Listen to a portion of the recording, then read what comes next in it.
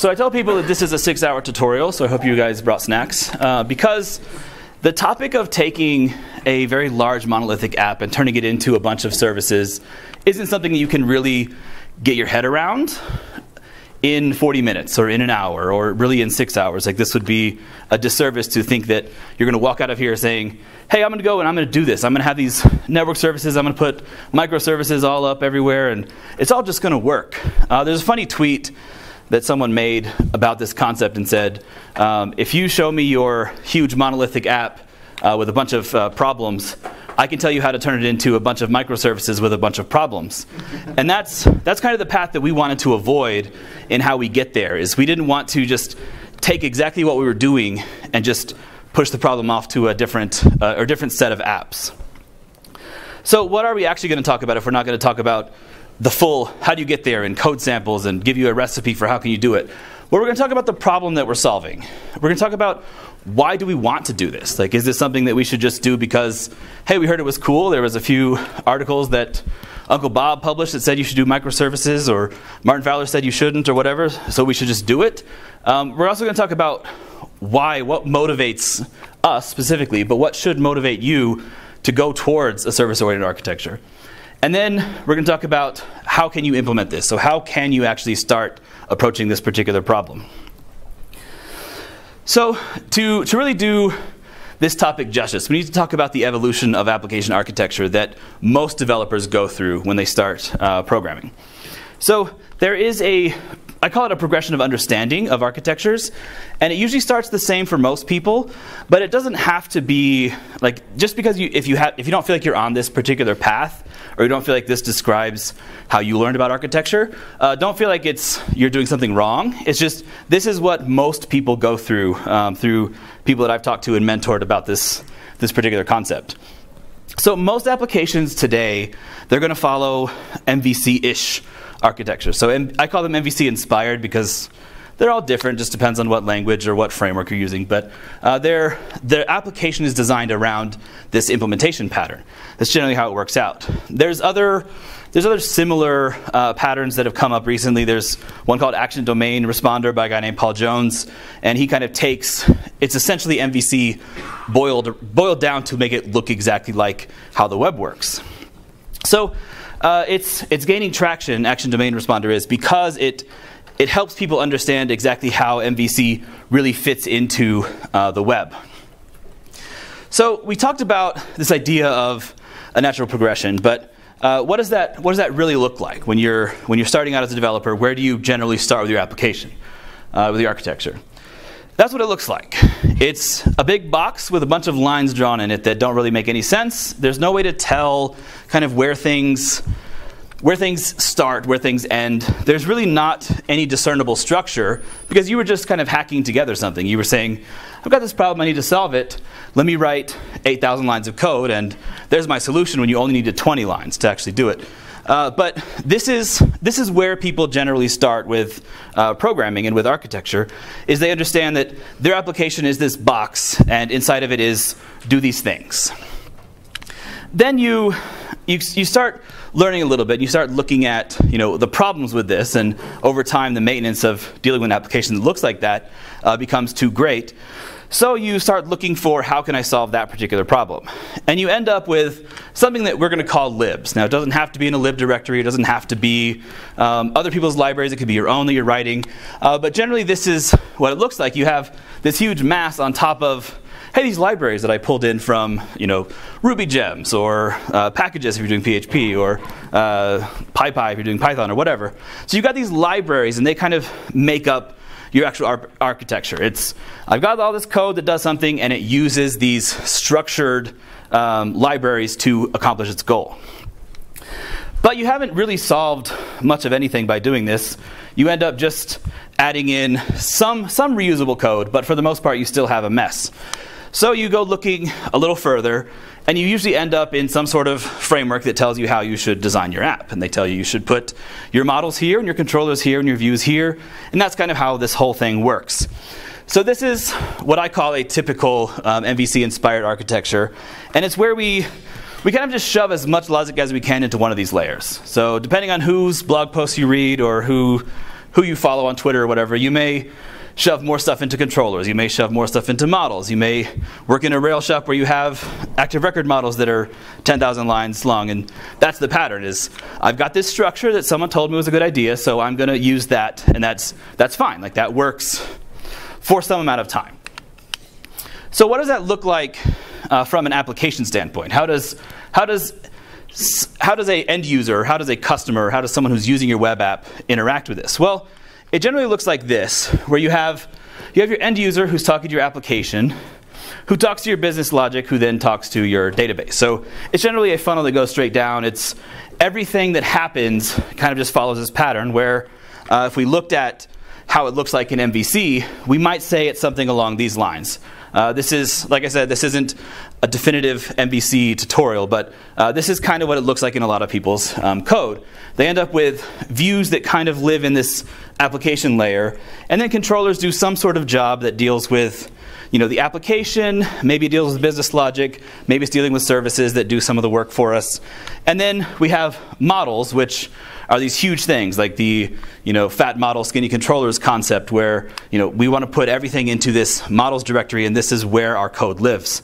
So if you looked at this, the actual application, you could say it looks something like this. And this is a monolithic app. The monolithic app represents all the business logic, all of your database interaction. It's all contained in this right section. It is your models, your controllers, your views, and then some sort of database where you're storing everything. It could be Mongo, it could be MySQL, whatever you're using. But that's what it looks like. And that works for a long time. It worked for the application I work on for about 10 years. So this is fine. This isn't a bad architecture. But you reach a point where you can look at this and say, maybe there's a problem. And that usually comes up with, after a decade of life, this is going to have, and these are kind of simple numbers, but I counted 58 controllers in one of our apps and 153 models. And that's, you want to work on something, you're going to touch those.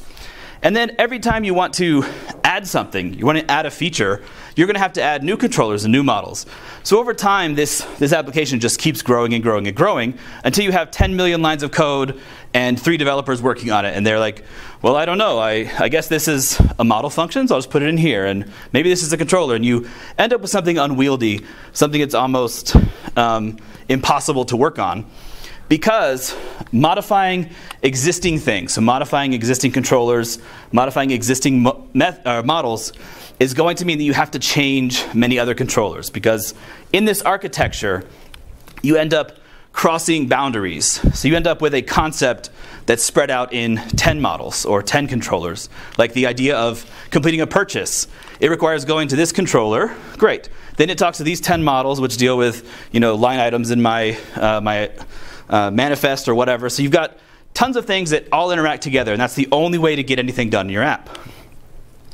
So the problem we're solving is that adding things to our monolithic app is very time intensive, and it takes a lot of effort from everybody on the team.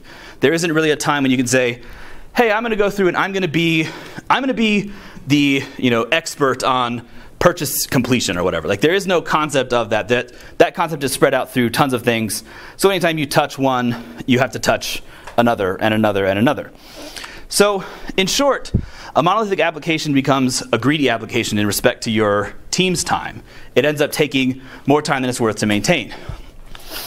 So if we go look at this monolithic application, you can see that the application and the database, they kind of handle everything together. So there's no concept that your app can survive without a database or this exact database. They're tied together. There is no way to separate my business logic from the structure of my database. They are tied. They're coupled. So what if we need to interact with things in a different way, or we need to store things in? For example, we need to use Neo4j to deal with some hierarchical structure, but we only have MySQL available to us. We need a way to interact with things in smaller apps. That's where the service-oriented app comes in. Now, this is kind of what our application looks like if you had a bunch more services going around right now. So you have your monolithic app. you still have this concept because there is so much built into there. There's no way you're going to be able to say, I'll just put that to the side and work on it later. But we have decreased the responsibility of this monolithic app by introducing these other applications that are services. And what they do is they do parts of functionality that used to be inside this monolithic app. We've split them out. And the benefit to doing that is now, if, for example, one of these does payment processing, if I want to look at how payments are dealt with in the system, how payments are represented, how we store them, how we deal with them, I don't have to go digging through 35 different models to figure out a payment exists here, you refund it, it goes through this one, when you do this interaction happens here. I now go look here, a much smaller, more directly focused application. It's much easier to maintain. It's much easier for one person to understand or for a team to work on, because if you need to mess with payments, where do you go? Payment service. You don't touch this giant ball of mud. So if you wanted to define the difference between a monolithic application and a service-oriented application, I would say that a monolithic application is a single code base responsible for handling everything. So this code base, if you say, I want to perform a function, it is definitely going through that particular app. Whereas a service-oriented code base is or a service-oriented application is a set of code bases that are working together to solve a goal, and each one of those code bases does one thing or is responsible for one concept. I think it's important to make that distinction between does one thing and represents one concept, because one thing you could say in a more microservice world, you could say all the service does is process payments, that's it. So anytime I want to deal with that, it's this service. You could also represent all payments as one service. So depending on where you want to go with your app, it is just a whole bunch of code bases that interact together. So then that brings us to the question of, do you even need to use service-oriented architecture? Like, why would you want to do that? Well, I can tell you right now, the chances are the answer to that question is no. 99% of applications, I'm just making that up, but I would say a large portion of applications are never going to need to go service-oriented architecture route. This isn't the, if we do service-oriented architecture, we've now solved ourselves for future-proofing. We're now going to last 20 more years because we've got this service-oriented app. It doesn't work that way. It is just a solution to a very particular problem. So why would you want to look at service-oriented architecture? Well, the primary benefit for us using it is it reduces the complexity of how things are represented in our system by removing all these unnecessary dependencies. So some examples of that would be, we used to have payments, and there was 2 different types of payments we could take. Well, 3 really, like PayPal, credit cards, or gift cards. So if you went to look at payments in the monolithic app, you would go look at gift cards, and so all things were we were issuing them ourselves. They were interacting with the database directly. And then if you wanted to look at credit cards, they were through authorized.net. And then you could look at PayPal, which did credit cards and everything else, but they were 3 distinct sets of code within the application. We moved that into a payment service, which we call Piggy Bank. Yeah. So a Piggy Bank handles all of our money now. So now instead of, if I need to look at credit cards, I go look at this monolithic app, the authorized.net gem or whatever. I can now go look at my payment service and know that every payment in the system from this point forward is always going to go through there. So this idea of a payment is now decoupled from how it's implemented, which processor we're using. It is just a payment inside of our app. The next thing is, service-oriented architectures make your deployments a lot easier. I didn't say less complex, I said easier. And the reason for this is, if you work on payments in our app, you don't have to deploy our huge app that has a much longer deploy time. You can just deploy the payment service. So a new version of that comes out, you just deploy it and you're done. So it makes things independent of each other. Unless you depend on the other app. Well, yes, but the goal is to separate the concepts so that you're not. Yeah. It also provides an easy way to divide work and to parallelize. So an example of this would be, we were working on checkout for our app, and we had 3 different concepts that were in play. We've got orders, we've got inventory, and we've got payments. We kind of decided on the contracts for how those would interact with each other up front, and then we could three of us could go work on things independently of each other, and then we could come, and then it would be brought together in services, and it would just work. It didn't just work, but theoretically it would just work. It also makes it substantially easier for you to mix technology. So maybe you're working on a large PHP app and you're like, this sucks. I want to work on a Rails app, or I want to use Node, or something to that effect. Having independent services that don't depend on each other means that you can implement things in whatever languages you want.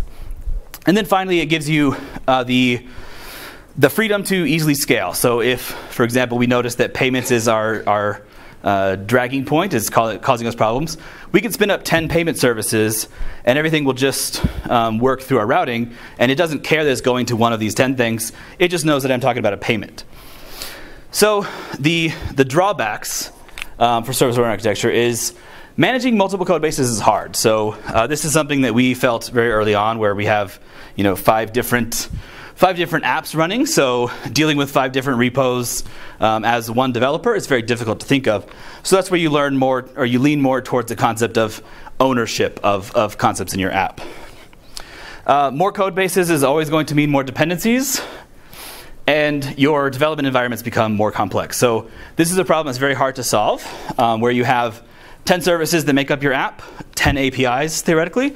How do you start that up in your local environment? Do you spin up 10 Vagrant VMs? Yeah, we did that. If you want to do actual work, that's not a good route to go. But so it makes that more complicated. And then finally, it's a lot more difficult to look at and understand, this is my app, this is how the whole thing works. You now have to understand how things interact with each other if you want to look at a holistic view. We personally don't err towards that side. We look at how do you interact with our app, and our app now consists of 2 different apps, one that's the actual client, and then one that is the system of services. So we don't look at it from a, how does the whole thing look? We just look, how do you interact with these concepts? So when you should use it is, you've got a very large code base, it's cumbersome to deal with, your team is large enough that you can specialize and separate concepts and give them to people. That's when you would use service-oriented architecture. Also, when you have an API-driven product, so you're wanting to provide a platform for other people to consume, service-oriented architecture is the way to go. You need independent scalability. So this was that concept where you've got a bottleneck inside your app in your payment service. You need it to scale. You can do that with service-oriented architecture. And then finally, you're bored and you want to tell your friends how cool you are and you did service-oriented architecture. That's definitely a reason. So what do you need in order to do service-oriented architecture? You need to have experienced developers that are capable of building out APIs and dealing with concepts in abstract fashion. So if you don't have that, you're not going to succeed at this very, very quickly. You need time. Time is an important factor in this. Like it's not easy to go look at a system that's 10 years old and take one concept out of it. It takes a long time to build that up. And then the final one is you need the ability to reject feature requests. So trying to go down the path of developing this robust service platform while you're still adding a whole bunch of new features on top of it, you're going to end up with, instead of 3-month timelines, you're going to end up with 12-month timelines. It is too complicated to try to do both at the same time. So things you don't have are these 3 things that I talked about, most likely. In our case, we absolutely do not have the ability to reject feature requests. We have to keep building a product. So how do you go about introducing service-oriented architecture into a monolithic environment? I was posed this question a couple years ago, and I made this little presentation for my company and presented it to my coworkers, and they all hated me because I called it monolithic SOA, and that kind of stuck. We now call it SOA Lite, but the concept here is we don't need to go about building 10 different distributed systems right now. Like we don't need to have these apps deployable on their own and interacting outside of a container.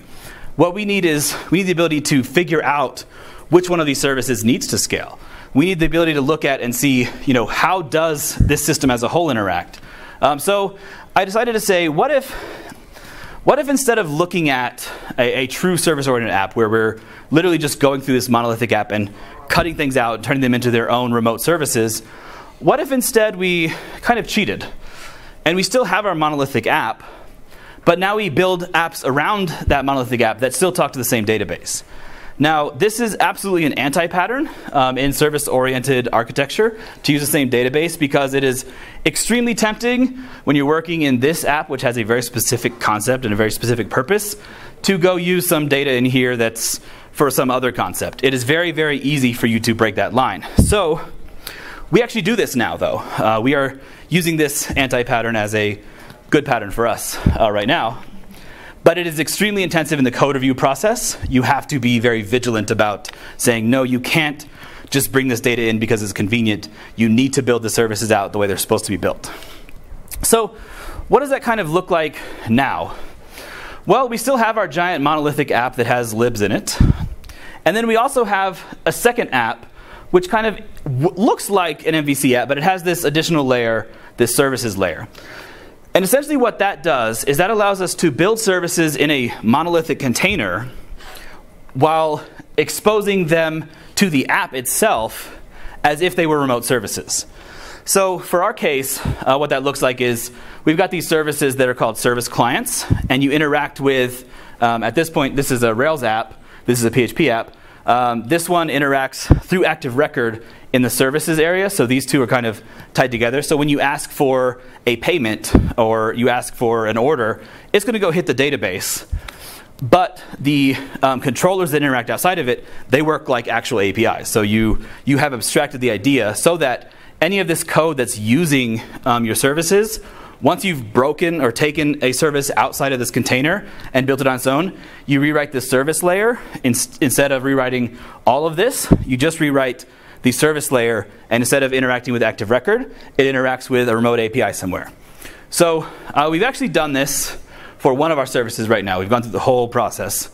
And that was our payments app. So what it looked like when we started this process was we had a monolithic app and it talked to authorize.net. We ran into a problem where authorize.net goes down. We cannot take any payments. We wanted to add a second one, so we wanted to add Braintree into the mix. Doing this in this way was not really something that we wanted to go down the path of, because you're adding a whole bunch of knowledge about switching gateways, and it makes it impossible to go through and say, I'm going to take one of these out, or I'm going to automatically fail over between them, or I'm going to send some payments to this provider, some to this provider based on some rules. So we decided that we would put a service in between. So we made our own service that we called Piggy Bank, like I said. And basically what it does is it abstracts the idea of an actual payment provider. So now our app on the left side, it talks to Piggy Bank, and then Piggy Bank decides, okay, this was actually an authorized.net transaction, I should go refund it here. Or, these particular credit cards I need to run through Braintree because they're Canadian dollars, so we've got some things set up here. Realistically, right now, we don't use authorized.net anymore. We use Braintree and Stripe, but it's a similar concept. Like, it allowed us to make that whole process a lot easier.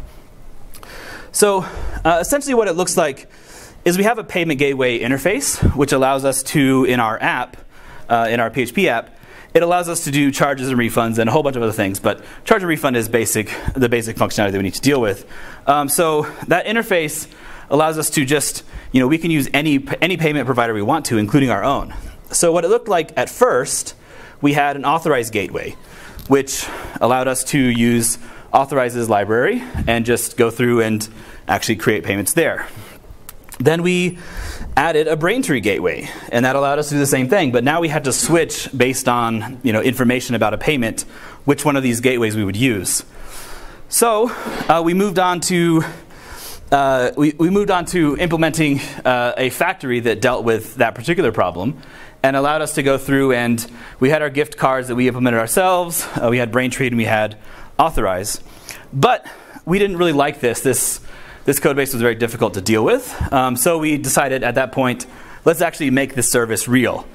And what that looks like now is instead of having a specific payment gateway for every single gateway we have, we just have this payment service client that talks to our Piggy Bank service, and it deals with a charge request through HTTP. So now instead of I need to talk to Braintree, I need to talk to authorize.net, it just says, payment service, you deal with this, I need to refund or I need to charge.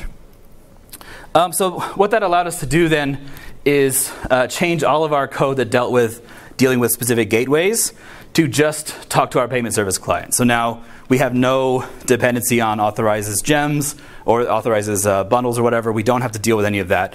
All we deal with is our own stuff. So that cut our code in here, which we left in place, down significantly. Now instead of dealing with authorized Braintree and gift cards independently, every single payment goes through that gateway. So what have we achieved by going this route? Well, if we look at our original diagram, where we have this kind of MVC-inspired concept, we've changed it from, an end user talks to an application, which is this huge ball of mud, to an end user talks to an application which talks to some services which have some business logic, but also talks to business logic which talks to the database. So we've made it significantly more complicated, right? Like this is much more complicated now, but it's easier to understand when you know the services and the specific concept you're looking at, like payments. So what it looks like in real practice, this is as close as I could get to diagramming what our actual system looks like. We have our PHP app, our big ball of mud. We have our service container here, and then we have a real service in the middle, which is our payment service. So our services app can talk through its service client here to this piggy bank app, and then our large monolithic app can also talk to it here. So this gives us the freedom to now we have a JavaScript app, or we could make our iOS app, or we could make an Android app that talks to these services through these controllers, which are all housed inside one large container, which is a Rails app. This is kind of the future of where we're going. Is each of these services will eventually become their own entity. So they will be taken out of this container once we decide that we need to for scalability reasons, or when we need to for understandability reasons. So if it doesn't make sense to continually have it interact with the database through Active Record, we would break it out at that point, and we could turn it into a Go app, we could turn it into a PHP app, whatever we wanted. So it gives us a lot of freedom and flexibility without a huge amount of cost. So to recap, much like the evolution of most developers' understanding of architectures, the evolution from a monolithic app to a service one is something that is not going to be fast. It's not going to be something that you're going to go home and decide you're going to do this, and then 2 months from now you're going to have 10 services spun up and running. I mean, if you had 150 engineers or so, maybe you could do that. But for the most part, it is a gradual process of understanding concepts in your monolithic app and turning them into services. Service-oriented architecture is very powerful. It is something that allows you a great amount of flexibility, but it's only useful in certain situations. Like, we talked about why you would want to use it. You wouldn't just use it just for fun. Well, I mean, you can just for playing, but I wouldn't suggest doing that at a company because it's a long process. And then it's possible to build towards service-oriented architecture. So if you know that in the future you need to provide this flexible platform for other people to interact with, it is very easy for you to go about going in that direction, that whole service container concept, without needing to unduly burden yourself or your ops team, or if you're both, I'm sorry. But you don't have to unduly burden the concept of, I've got 15 different repositories, all of them are deployed differently into these containers in the cloud, and I hope it all works together. I would advise against starting there. So that's all I have. If you're not familiar with Joined In, the link for this one is Joined In 13.894. I would appreciate any feedback you have. This is the second time I've gone through this particular talk, so anything that you think I might need to expand on or cut back on, I would really appreciate that. And I also like it when people tweet stupid things that I say. I didn't mention this at the beginning, but if I said something dumb that you remember, tweet it and mention it to me because it's humorous for me. So, anyone have any questions? I know somebody does. Yeah. Yeah, what are you using for communication between your services? Good question. So we're basically, all of our services are RESTful. We're passing JSON over. We're following JSON API spec for most of our stuff, just because we like the way it interacts. It gives us some flexibility. That is another step on its own that's very complicated, is to figure out how you're going to build out an API that kind of cohesively works together when you've got distributed systems. But yeah, so we communicate mostly over HTTP. question. Okay. Okay, in your view, what kind of problems qualifies for service-oriented architecture? So his question is, what problems do I think would necessitate going service-oriented? Well, I mean, the biggest one is you want to switch from the idea of I've got an app to I've got a platform that apps can be built upon. Like that's really the key for us is we notice that we have a huge app and then we've got an iOS app and they kind of interact differently with our systems. And we wanted to say, you know, instead of dealing with, for the payments example, instead of everything having to go through this app or having to go through this iOS app, I want to be able to say payments are an independent concept. So once you reach the point where payments are not unique to your app, but they're just something that your platform provides, that opens up a lot of doors. So an example would be we have a partner that works with us, and they want to be able to do some more complicated ticket purchasing concepts. So we sell ski lift tickets. So they want to do some more complicated purchases where you could buy a pass, for example, and then it would be automatically attached to a credit card where you go through their lifts and it keeps track of, hey, this person went through this lift with this pass, and it batches to us, charge them this much money now. So before, in our old system, there was no way we could support that because a payment was a very specific concept to, it's attached to an order, it has to be this way. But now with the idea of payments being an external service, now we can tell them, sure, here's an API key, you can interact with a payment service, and we can batch them that way. So the problems need to lend themselves well to having a platform that every concept is kind of independent. Thank you. How do you handle the security? Not just anybody can call your payment service. How is that?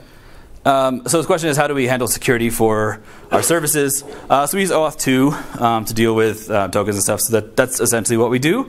So if you're not interacting with our system, you don't have an account, you can't make requests. You're saying an account token, not a credit card token. Correct. Yeah. So we essentially maintain relationships with the payment processors, and then we allow right now 2 people to interact with our payment service, but we secure it that way. So does that go for your internal API calls as well? Yeah. So yeah, every single API call in our system uses OAuth. So you have your own personal credentials that you're using for. Yep. Yeah, we have our own OAuth provider, which deals with accounts for those purposes, like machine accounts, stuff like that. So that's where all of our our authentication happens.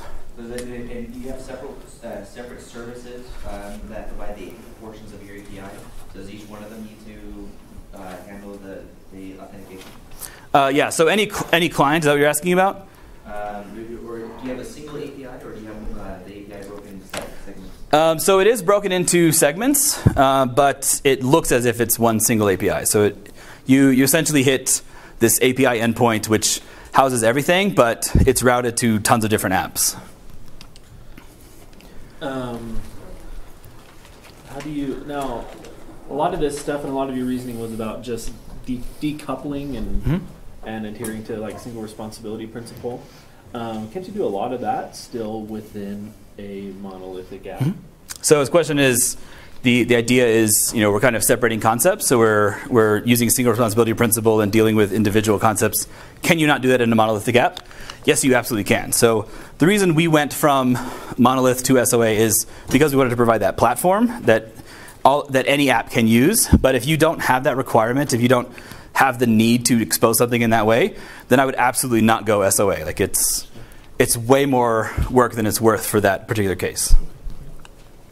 Yeah, just as far as enrichment for that particular question, there was a presentation given at RailsConf 2014 on componentizing, what was it, a Rails application that kind of is that stopgap. Before you go SOA, try this first, where you kind of start isolating components within an application, and then what was it, if you need to, then you split them all. Yeah, which we actually went kind of down that path. Like we started making Rails engines internally that were, the services, so we could deal with them independently. But it became a nightmare to manage. It was enough complexity that we might as well just go this route instead. For us. So what distinguishes between a regular SOA and a microservices with a managed framework? Okay, so his question is what is kind of the difference between a regular SOA and then using microservices? In my opinion, there isn't there isn't a ton of difference. Like the main difference would be that microservices is more geared towards one job, one very specific thing that I can distribute. So the benefit to doing that is now you've got different versions that you distribute, just a whole different app. So you've got this one service that exists, and then you need to change something about it, so you just deploy a different one. So now you've got a lot easier management time of versioning and that sort of thing. But for the most part, they're similar in concept to like from a high level. So you mentioned like having like lots of what if you spend a lot of vagrant boxes or whatnot, and that'll just take forever. But what do you do for your development environments to just have? Okay, so this question is, what do we do for our development environment? So because we put everything through that one services endpoint, so since we're not treating them as if they are independent services, we kind of cheat in our local environment. Have a little reverse proxy thing. Yeah, and just put them internally. So there's a reverse proxy that sits on top. We use Apache, so it sits on top, and that deals with all of our routing for us. So I've done similar things, but I just use a Docker compose. Yeah, so that's probably where we're going. Yeah. But at present, we haven't got through all of our Docker infrastructure. Okay, nice. How do you handle the organizational issues? And for example, I know a lot of developers who might have grown up on this monolithic application might have trouble switching over to a source-oriented architecture, in that they want to develop against the entire stack of everything. Mm-hmm. And so you might get a lot of pushback in that way. How do you handle that? So the question is, how do you deal with people who are developers who are kind of used to monolithic app and don't really understand and are not able to think about things kind of independently? How do you deal with that? So for us, we kind of split the responsibility around someone who's building the app that consumes our platform and people who are building the platform that exists. So we follow something which has some contention where we basically have a platform team which deals with building out the services, and then the other team is people who are consuming our platform. So we essentially shifted that way so that we have several teams of people who can interact with the monolithic style. So they're looking at, I hit this API endpoint, it has these 15 services in it. I just ask it for a product and it gives me back all this information. So they don't have to think of it as a decoupled thing. They think of the platform as this monolithic app, essentially. But it's not under the hood. So we essentially split organizationally on who wants to understand this and who doesn't. I don't know if that's the right answer, but that's what we did. I'm actually kind of curious if you noticed any slowdown in response time programming that big overhead. So the question is, did we notice any real slowdown in response time? We haven't really. Our biggest bottleneck for response time is Braintree. 3 seconds response time. So they're kind of our biggest problem right now. But the whole idea of that container for dealing with it is so that if we do notice them, and we probably will this next year as we get into more of our season, once we notice them, that's when we would take it and spin it up in 5 different services. Like our payment service right now exists in 3 different deployments essentially. So that's how we deal with that scalability problem right now. Okay, thank you very much.